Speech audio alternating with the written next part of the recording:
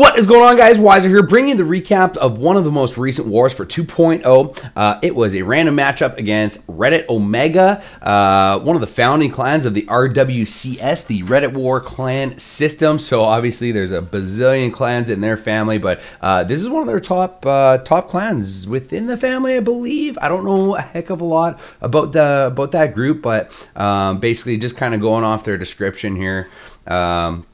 You know, obviously I got them on Twitter. I talk to some of their guys all the time. I believe Zach is their YouTuber. Does a really good job. He actually immediately had a recap out and ready. So kind of hustled me to get this one done. But he did a really good job, guys. So go ahead and check out. I will put this link down YouTube at youtube.com/c/ZSKULD. That guy deserves more subs because he put some really nice videos together. Just wanted to give you a shout out, Zach, because you do a really good job. I was really impressed with the recap you did for this war, and hey, you kind of sparked some things in me. I mean, this guy puts background music in his recaps. That's awesome. Anyways, really good job over there, Zach. Really good job overall, Reddit Omega. You know, 110 to 108 victory. I believe neither side really had any sort of amazing stellar war. We'll quickly check out what they did to us. They did get a couple TH10 triples in there, so really good job on that. That was kind of the difference in score right there. I'll show what happened on the other side in a second, but they did a really good job, more or less clearing the nines. Both sides had to use a lot of bullies, way more than I think either of us would have liked. Meaning, kind of, there's 1, 2, 3, 4, 5. 6, 7, 8, 9, 10, 11. Anyways, lots of bullies on both sides. I think we had about the same, like nothing different. Both of the Town Hall 9 struggled. And you know what? Our Town Hall 10 versus Town Hall 10 game is definitely still not there. We know that. We're working hard on it. It's going to come in time here, and you know, as we kind of get more maxed heroes going and that kind of thing, it will help a lot. Had some near misses, but just could not get it done this war. So you know, when our Town Hall 10 versus 10 is not quite there yet, and our Town Hall 9 struggle, it is a recipe for disaster for us right now because, you know, we're just all over the bullies. And this attack was definitely the attack of the war. We got this really early on, and actually we were looking very good at one point. Just looking at, you know, all of our bullies and making sure those came in, and then having this under the belt, we really just needed, you know, one on these lower Town Hall 10s to make this a fight to the finish. But unfortunately, we did have a guy go MIA, missed 2 of our Town Hall 9 attacks, and he generally is one of our top Town Hall 9 attackers as well. So that is unfortunate, because that could have really been a big difference. We had an extra shot, you know, on this guy. But take a look at some of these percentages. Really some good base designs from Reddit Omega, because usually, especially on these Town Hall 11 bullies dipping down, usually see high 90% at least, but nothing of the sorts here. Again, was a struggle for both sides. You know, from our struggles, started at the Town Hall 9 level and went right up to the top. So is what it is. Definitely Reddit Omega deserved the win here because they stuck true and held on to a 2-star victory. So congrats over there, guys. Again, like I said, check out our comments, and you can go check out their YouTube channel. That guy deserves more subs. Zach, you're awesome over there. So anyhow, moving in, let's check a few of these hits going down to the bottom of the map. So let's keep moving down and check out Glenny Boy going in on number 38. So Glenn brings the standard shattered Govaho. Uses the mortar as an anchor there. Really just perfect placement on that second goal. Make sure it doesn't wander over that mortar as well. Weird little spring trap on the outside. Does fail though. You know, test wall breaker is successful. So wall gets opened up. Something I'm really trying to get away in my own base designs is this isn't a bad base by any means. It's very boxy though. Which kind of leaves you open to double jump Govaho because it's really easy to judge your jump spells. I know it's easier said than done to you know, create your compartments, so it's difficult to judge where your Valks are going to go. But anyhow, Glenn does it really well here. Jump spell down, heal spell down, poisons down, CC and wizards just ripping through that, or sorry, wizards and queen ripping through that CC. Start sending the Hawks from 9 o'clock now. He's going to drop a heal spell over here. Keep them moving through. right? Golem's just jumping in, doing all sorts of tanking up now on this core. Defensive queen is dead. King's in there doing work as well. Wizard's still alive in there doing work, right? When you can get your wizards right in the core and they're protected by all that sort of stuff, that is good news for you. Clean up wizard immediately on the outside. I like that one. Hogs are now going to move through the rest of this base. There's so many of them, and there's absolutely no chance of any sort of bombs or anything in this 3 o'clock compartment. Poison spell goes down, takes care of those skeletons in a jiff. And down go the last 3 defenses. This base is GG.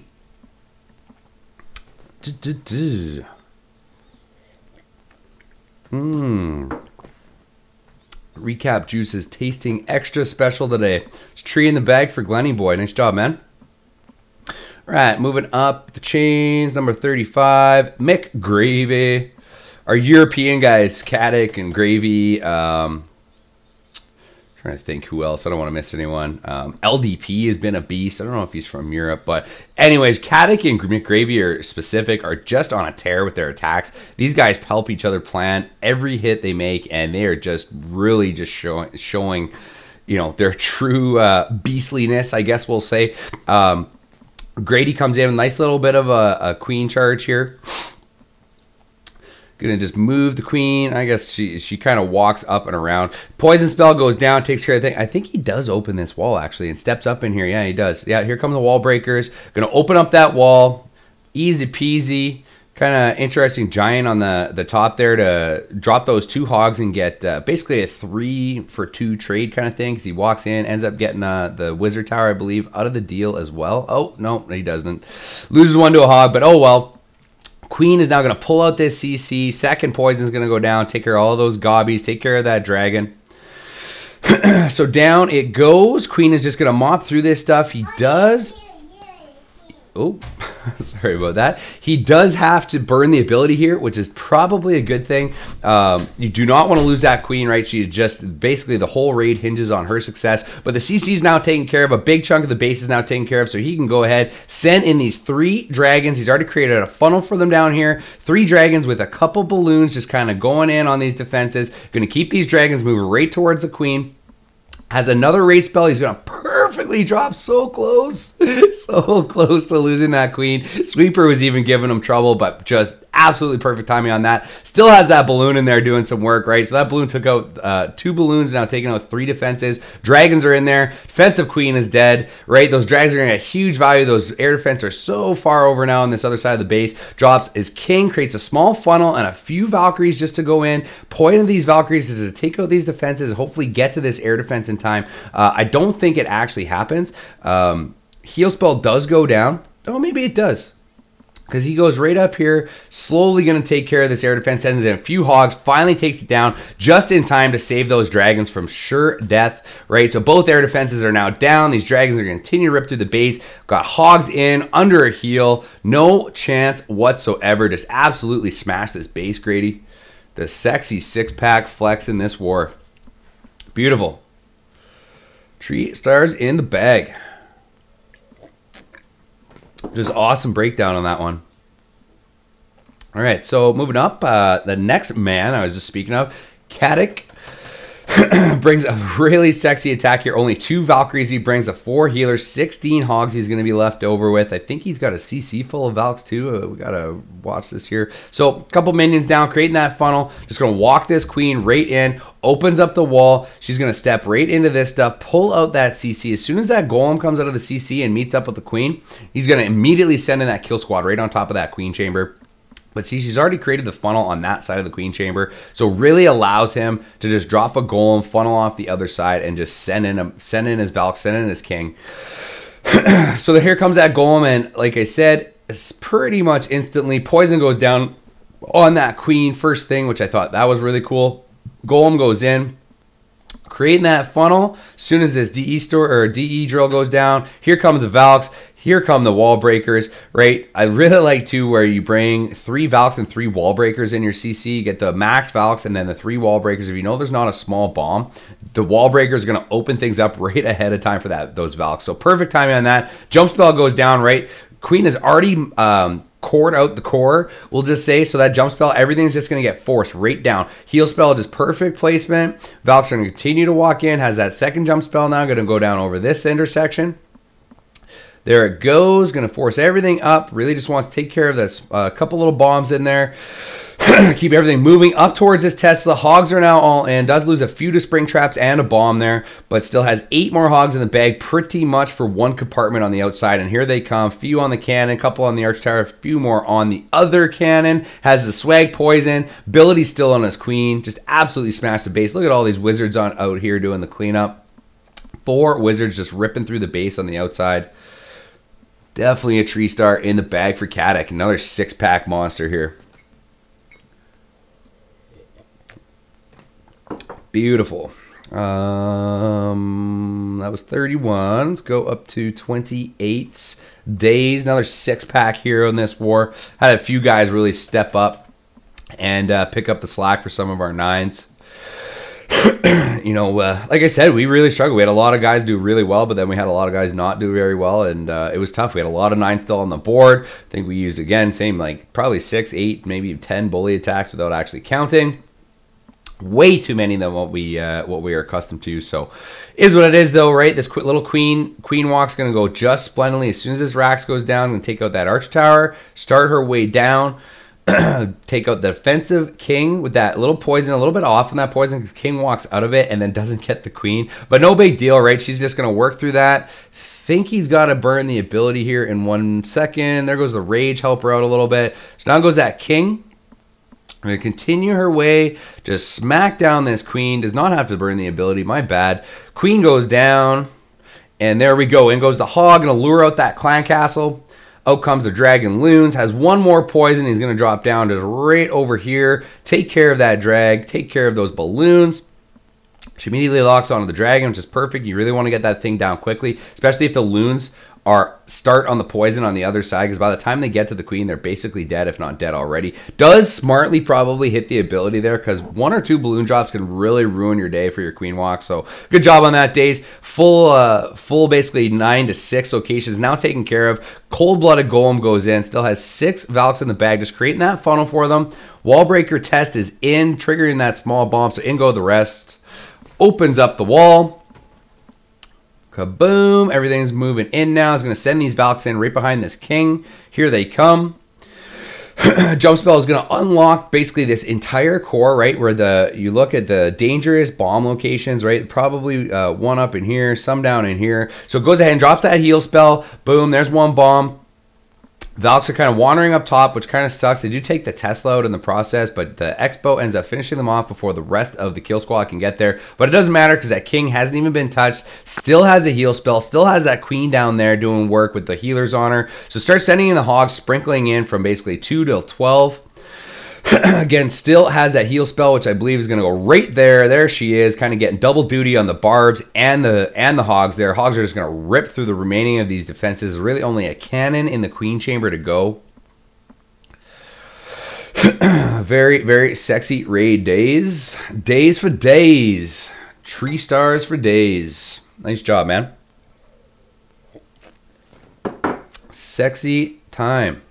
Right, I think I have 1 more Town Hall 9 I want to show you. Then, of course, I'm going to show that very sexy 11 on 11 triple.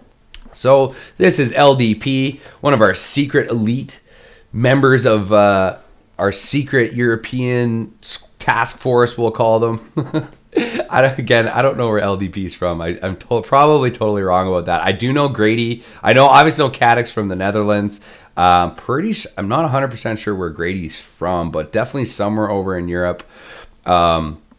These guys have their own little kind of chat group. They plan everything together, and it really, really pays off because they are just 6-pack monsters.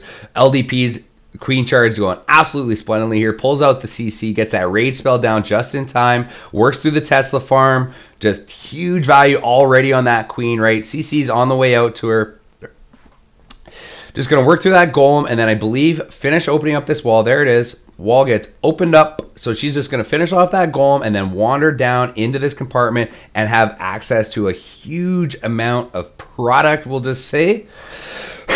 So golemites are dead. She's going to continue her way down into the hole.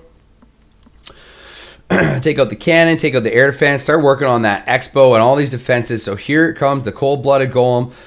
Basically the same idea now as Caddick, just going to create that funnel, Get the Valks in.